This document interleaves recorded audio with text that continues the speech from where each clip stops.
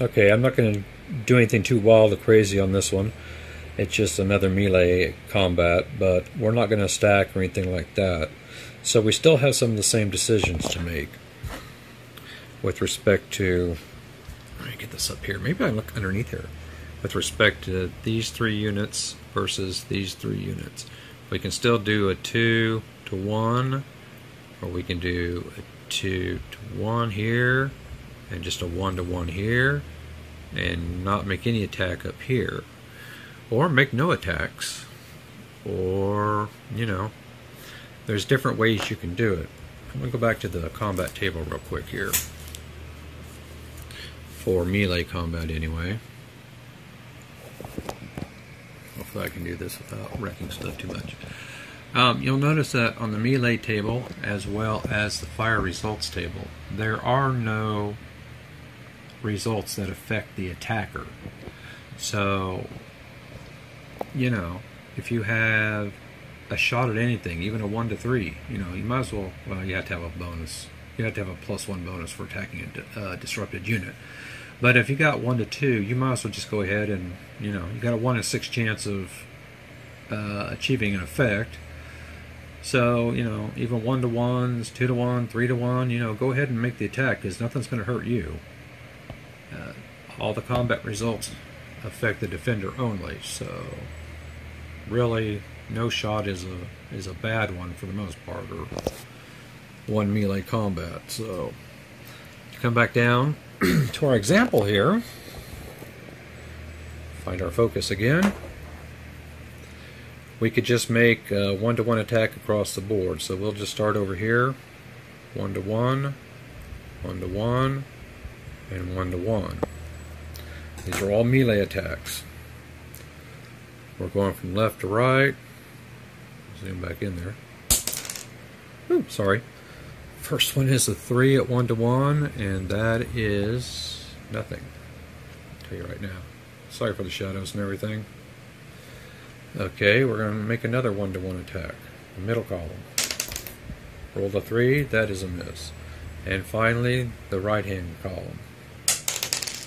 The 3. All 3 misses in melee. Now, obviously, making the lower odds attacks are going to give you lower odd results. So, yes, it would make sense to double up, triple up, whatever, to at least achieve something on a local, at a local level, instead of just making broad, weak attacks across the whole board. So, I'm going to come up with missile fire in the next one. Okay, in this example, we're going to include both fire and shock units. I've added basically militia muskets to the pike units, and I've also included a rider cavalry unit for the green side. At the top, on the blue side, I have added 2 musket units. We are going to assume that stacking is 2. Let's say that blue has stacking of 3 and green has a stacking of 2, which was how it was in one of the first scenarios I played. It's basically the same same type of combat, except that we don't worry about the defender's defense strength. Everything is based upon, let's see if I can find my table here. Everything is based upon the terrain that the defender occupies. Oh, come on here. Where's my terrain effects chart? Well, you're just going to have to take my word for it.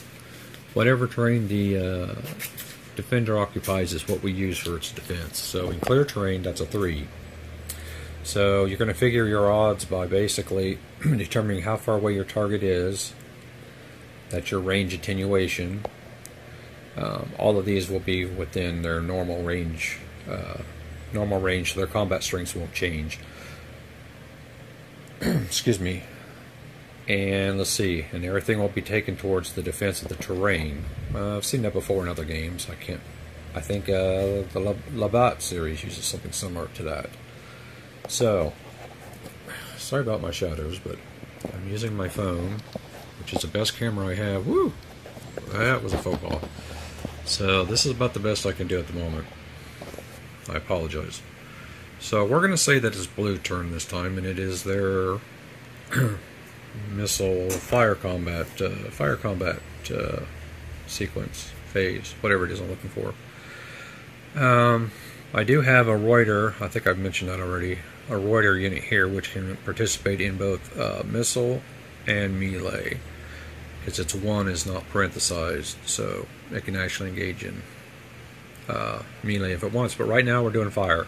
Fire are the numbers in the upper left and right hand corner of the units. Whoa, sorry. Yeah, I need to get some kind of stand for this. Okay, so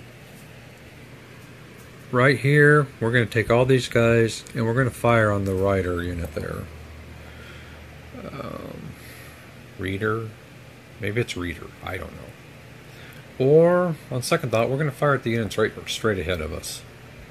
So what I have is basically 2 fire units, the 2 muskets,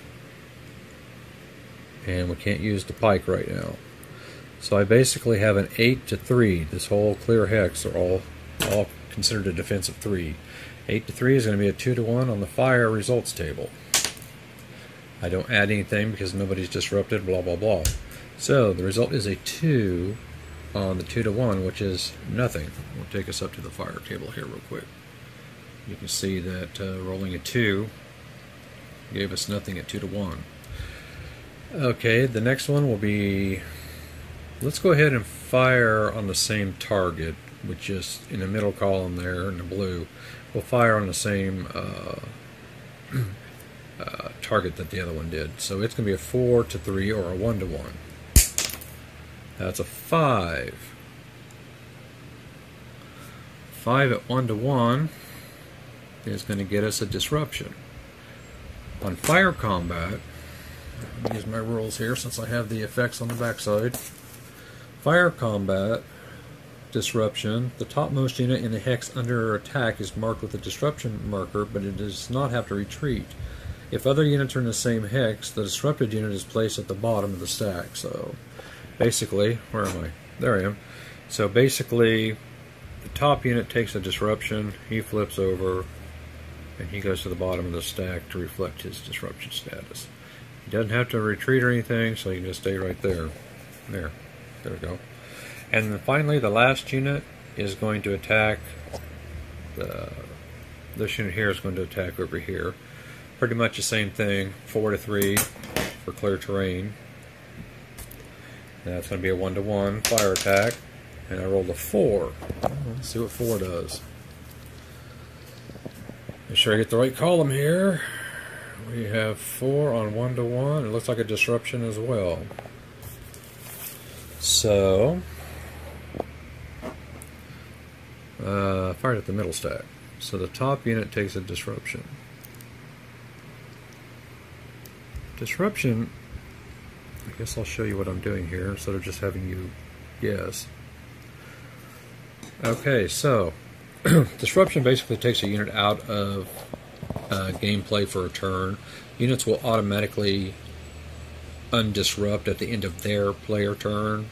So for the Green's player turn, he will be without his muskets for his turn, and then they'll rally. So if it's a blue player's turn, that's it. Then he would get to move, and then he'd get to use his melee combat abilities, in which case the muskets would not have any play in it. At the beginning of the movement phase, you can change stacking order, so if you wanted to, you could put your muskets down at the bottom and bring your pikes up. Anyway, that's kind of an example of some of the various types of combat. I was gonna just kind of work over here on just playing around with different formations and stuff, and since there are no zones of control, I don't think it's advisable to leave gaps between units, and I guess that was true of the tactics of that day. Units fought pretty closely packed together because there is a flanking rule. It kind of covers the lack of facing, and that is basically, if I have a unit, give me a pike unit, there it is. If we were attacking that way, right here would be They call them concentric attacks now, but that would be a flanking attack. Or, give me another green unit here. Sorry.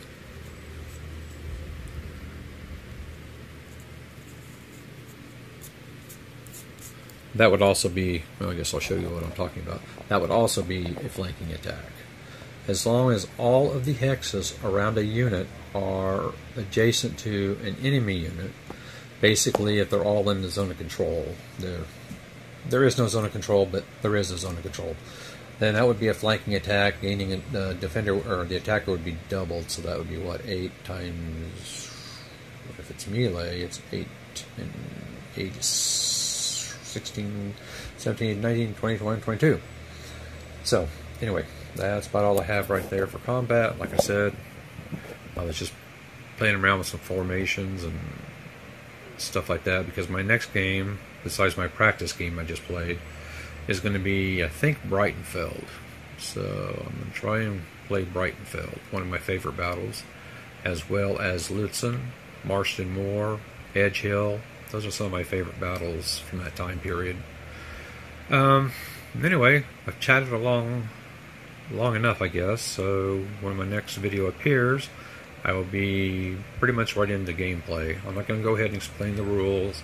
I'm not going to give you a play-by-play all the time. It's just going to be my playing of the game, and you can critique it or comment, criticize, whatever. That's fine. Just leave a comment in the comment section below and let me know what you think. And until then, talk to you later. Take care.